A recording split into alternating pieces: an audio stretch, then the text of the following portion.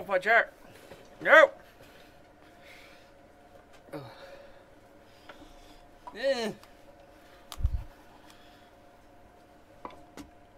Hello and welcome to From the Depths, the Designer. Continuing my armor test series. Just a forward for those of you who have not watched this. This is basically a little series where I try to test to find out what's the best kind of armor setup, and as well as what kind of weapons are good against what kinds of armor. And today we're going to look at lasers versus armor. Now, this is not really a tutorial, this is sort of a live experimentation. More for my own sake. At the end of this series I will make a little compressed video carrying all the information that I've learned from these tests. Now, firstly, the armor we have. 3-layer thick wooden beams with a small little critical piece of equipment at the back of it, specifically for testing of spaced armor. Lightweight alloy, because lightweight alloy, I don't particularly use lightweight alloy, but it's nice for me to find out whether or not it's useful at all. Now, heavy, then we go to metal beams, and specifically double thick metal beams, because metal beams, if you don't know, if you put them in layers, their armor effectiveness stacks, increasing how much health they have and how much armor protection they give. Overall, a lot better in double layers. And of course, here we get to ERA armor. Now, of course, ERA armor is only useful against shaped charge warriors from advanced cannons, but nevertheless, it's a layer that weapons need to get through. So I generally put it on for the other tests. And of course, heavy armor, the most ridiculous fucking thing in the entire galaxy. And we get on to what's basically a bit of wood and a shield generator. Now, those you don't know, if you look at a shield generator, there's a laser absorb function. It's very important because we're testing lasers. Laser absorb will basically absorb some of the damage of a laser. And the important thing to know about that is it actually requires energy storage. I found that out today. This energy storage needs to come from battery storage and electric engine.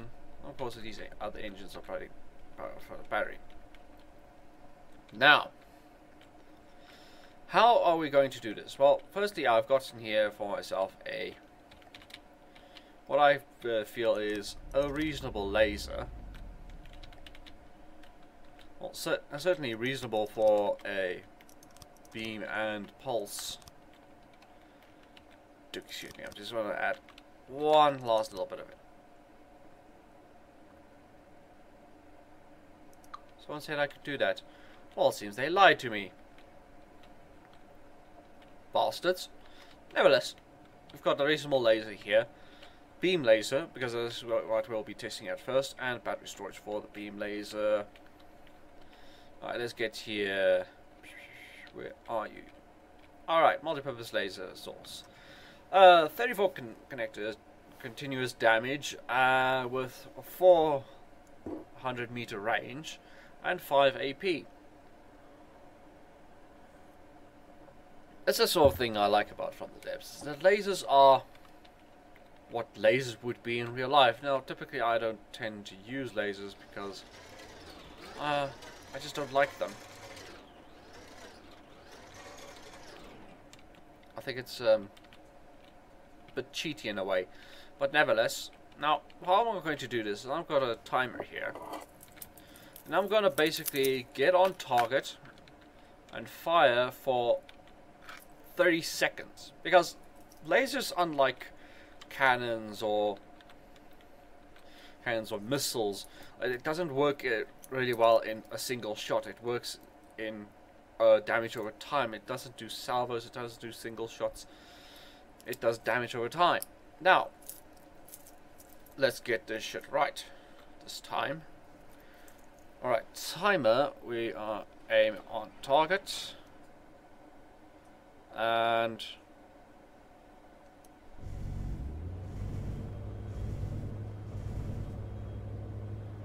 we can might as well stop the timer now. In what's basically 6 seconds, it has managed to gut straight through basically all of the wooden armor there. Rather a worrying prospect. Can cut right through quite easily. Rather worrying prospect, I would say. Because if we look at this, this is not that big. This could easily be fitted in a reasonably large gunship, but could be nevertheless be fitted on the gunship. And also, if we run by battery power alone, we don't need that much of an big of an engine for this laser. So overall, it would be definitely a kind of a laser you would see used. Completely devastating the wood. Very worrying indeed. Now, let's get on to the next piece. We're going to go ahead and look at lightweight alloy versus laser.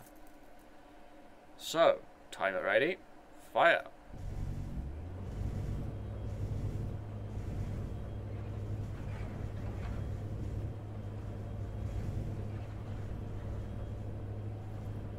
I'm going to stop the timer here. That's about 11 seconds, and it's pretty much gotten straight through it. Again, ugh. I just don't like lasers. They are so. It's just this took me a few seconds to set up. Quite easy to get this powerful of a weapon. Well, of course, the resource cost is something you have to consider with the laser equipment. That it does take quite a bit of resources to set all this up, and it can be quite vulnerable. If one of these pieces goes, the whole thing is pretty much useless. But armor-wise, there's not much I can do. We'll have to see what the steel does. My hope now lies in steel, because I don't like lightweight metal alloy. In all my tests, it seems to be quite useless. Alright.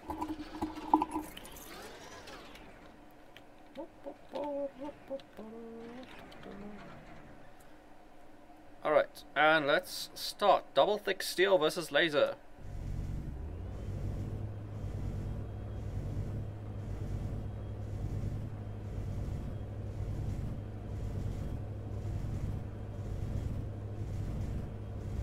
Oh wow. Past 15 seconds. Oh, it's gotten through the first layer of steel.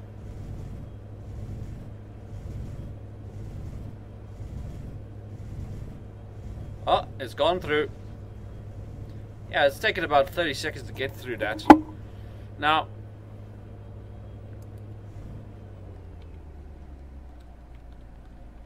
so double thick steel. Not much hope against laser. Though, I was able to last against until 30 seconds. Now, in that sort of time limits, my sort of cram cannons could retaliate. Cram cannons and advanced cannons and missiles could be able to retaliate a lot faster. And of course, I always work in numbers and not one big unit. I use lots of smaller units. So, in this sort of situation, I believe I should be able to survive with steel beams rather than anything else. Right, so double thick steel reasonably works reasonably well against lasers. Now let's continue.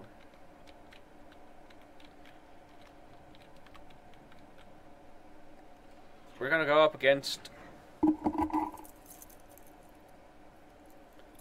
our reactive armor and metal beams.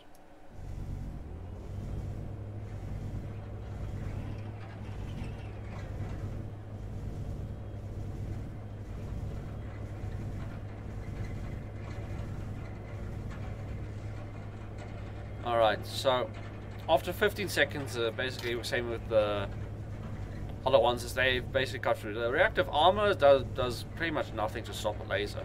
Though it's nice to know this. If I find a target that's got reactive armor and I want the reactive armor off, the use of a laser may be what I'm looking for. It won't have to be a very powerful laser, just a long-range laser to strip off any sort of explosive reactive armor. But again, metal, reasonably well defended. If a bit heavy for an aircraft, but I've managed to make aircraft out of metal before.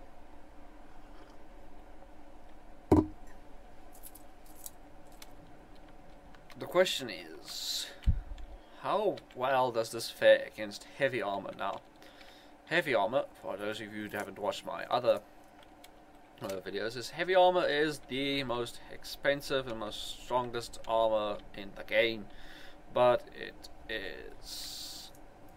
gives us a lot of protection, and I've been looking for ways to counter it. Partially why I actually started this series is specifically only looking at the heavy armor, but I decided to do everything at the same time because why not? Okay, timer reset. Let's begin the test.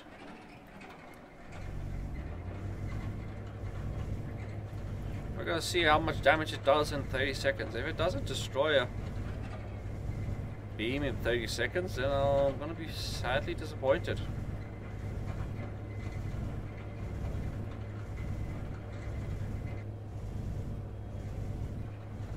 Now, our power pretty much runs out in 30 seconds as well, which is a bit of a problem. Time.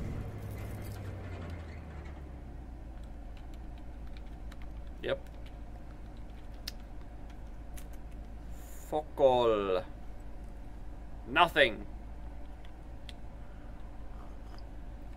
Heavy armor does not care for your crap. Alright. So, I still refuse to use heavy armor even though it's so effective. Probably maybe 1 or 2 beams just for protecting crucial equipment, but Jesus.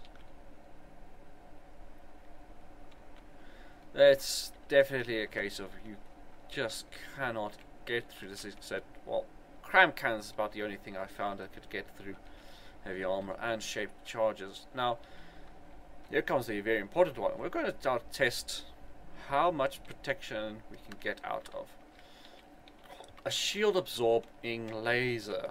Now, power is back up. And we're going to go ahead and test this now.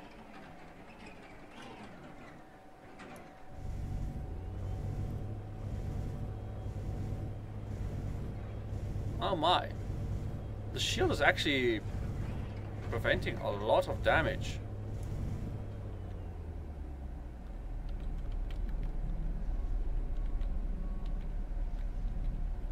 Yes, indeed. Though the power storage there is a bit low. I forgot to actually stop my timer there. Oopsie. But nevertheless, we can see now actually that the shield absorber is actually freaking valid tactic against lasers. Oh my. Well, now, of course, there's one more thing I want to do, and will necessitate a little bit of a cut. Alright, welcome back. What I basically did was I reset everything, because what I want to do is I want to do a second test with smoke dispensers. Now, why didn't I just do it first? Because I want to see what happens with raw damage without any sort of smoke protection. Now I'm going to see what happens if I have actually got smoke dispensers protecting it. Now you may see 4 protected, but don't worry, only one of them will activate be active whenever a laser hits. I just put on 4 so there's continuous amount of one layer of smoke during the 30-second burst. And we're gonna see now whether or not actually having smoke is worth it. So, timer's ready, and start.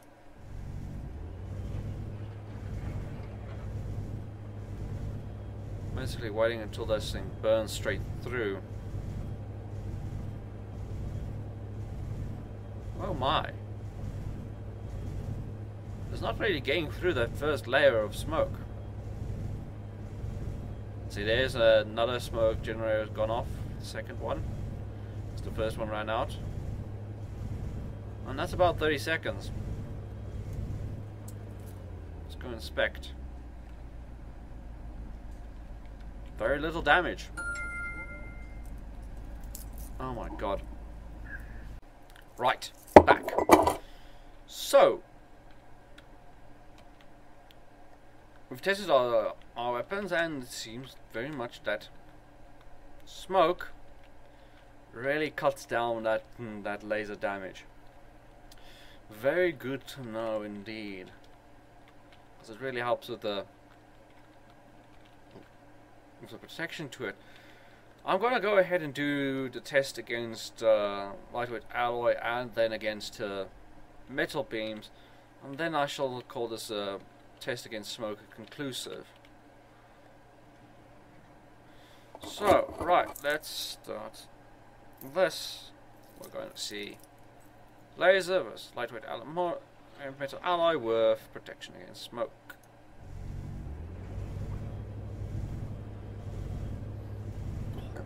And yeah, you can see for yourself what kind of result we have here.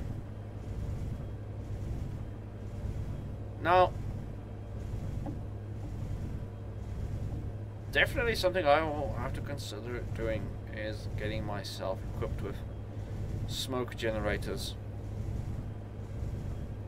That's 30 seconds. Very little damaged indeed. So, in conclusion, I believe we can call it there. If it's done very little damage against an alloy beam, and it's not going to do any damage against the heavy beams or reactor or heavy blocks.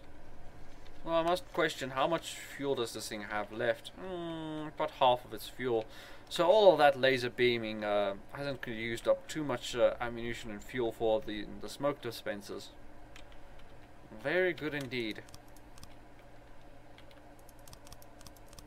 I guess really at this point the only thing we can test now is of course a pulse laser. Alright, welcome back. Now I've applied two Q switches to the setup we have here, and I've also of course removed the laser warners.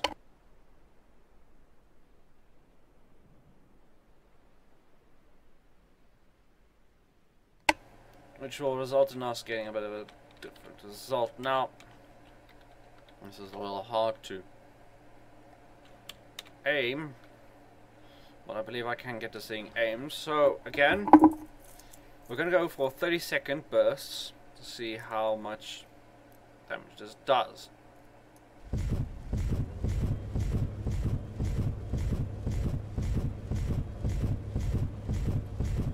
That's gone through at about 6 seconds. And we hit the smoke generator now, which obscures our smoke. Now, definitely, the pulse laser seems to be doing fairly well for itself. Destroyed the wooden blocks at the same time as the continuous laser, though. The pulse laser has a lot more range, definitely. It does that instant hit. Now, let us test against our old nemesis, the lightweight alloy.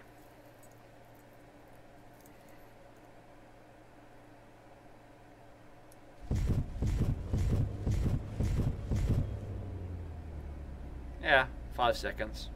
Faster than the other one, mainly because alloy is so much weaker. We could really punch through this and get it killed in a matter of seconds.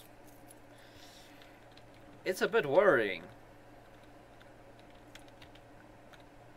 But we'll have to see how well it fares against the smoke in a moment.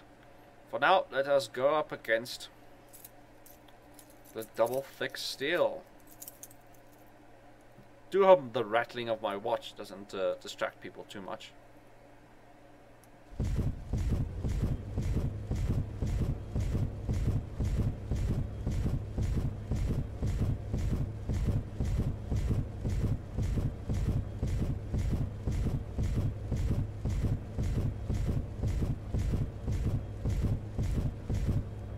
We'll call it there.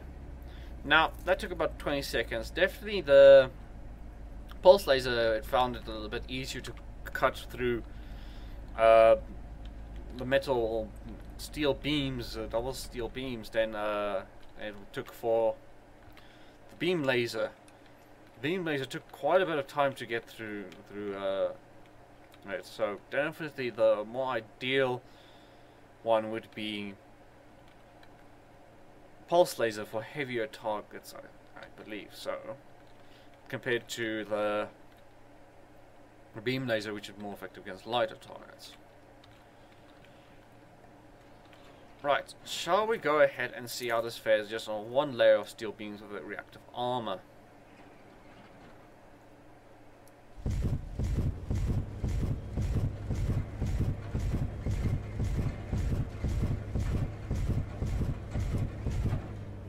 Yeah, we've cut right through there. 10 seconds. Not an issue. Not a care in the world, really. Goes to prove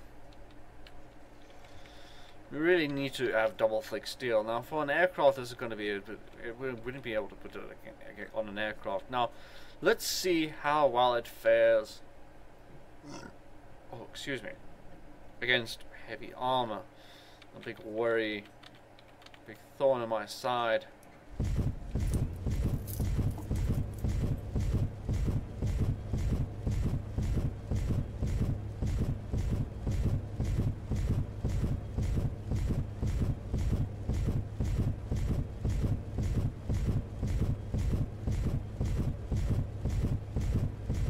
Yeah, it's not getting through, is it?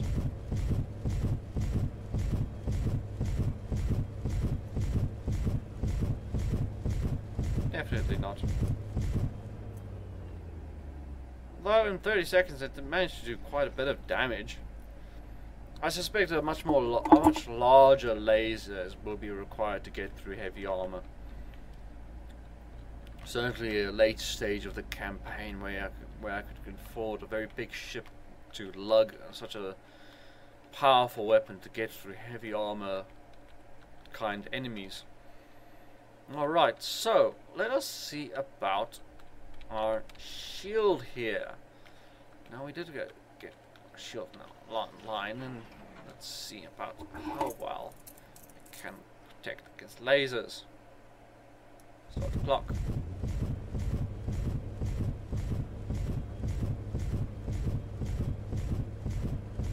Or pulse lasers to be exact. Not oh! It managed to get through.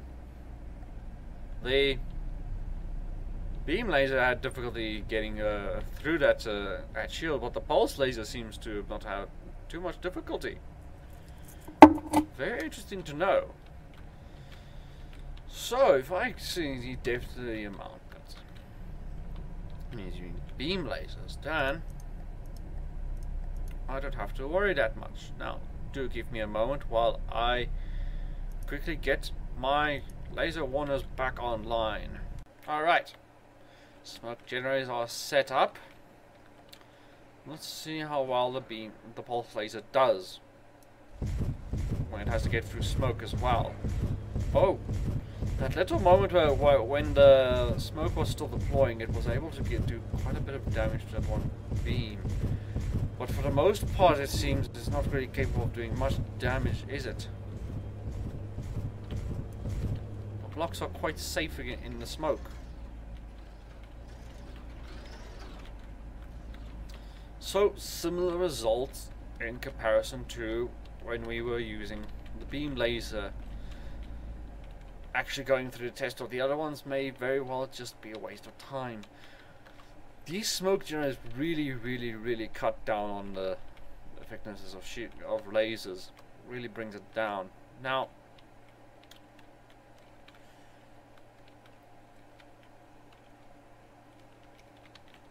so really, in all fairness, the ideal thing that I need to do is, well, smoke generators are quite small and can fit quite easily into a small ship. But the thing about smoke generators is they have limited time that they can be used. The moment you run out of ammo or fuel, they'll re-render uses. But on a big ship, it's quite possible. Go ahead and go nuts. Use it as much as you want.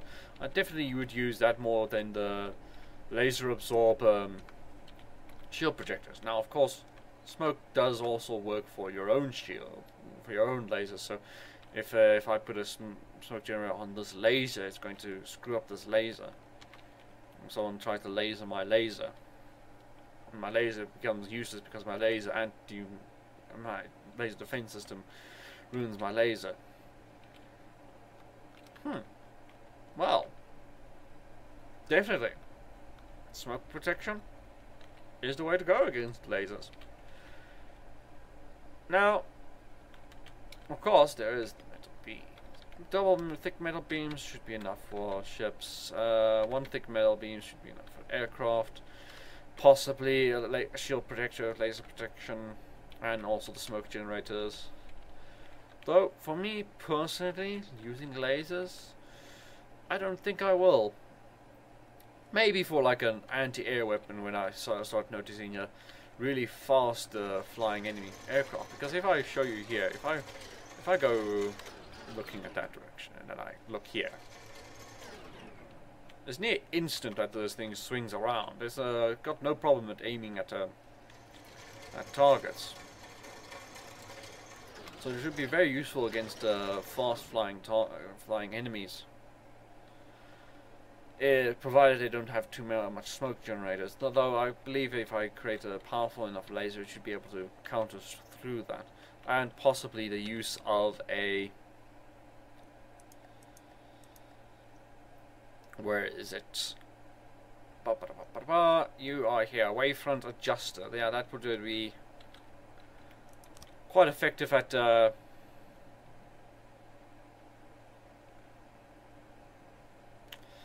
would be able to help negate the damage reduction of the smoke effects. Although that requires a lot of testing to get optimal thing. Though that's not really part for this. My name is Vincent Karma. Hope you enjoyed watching.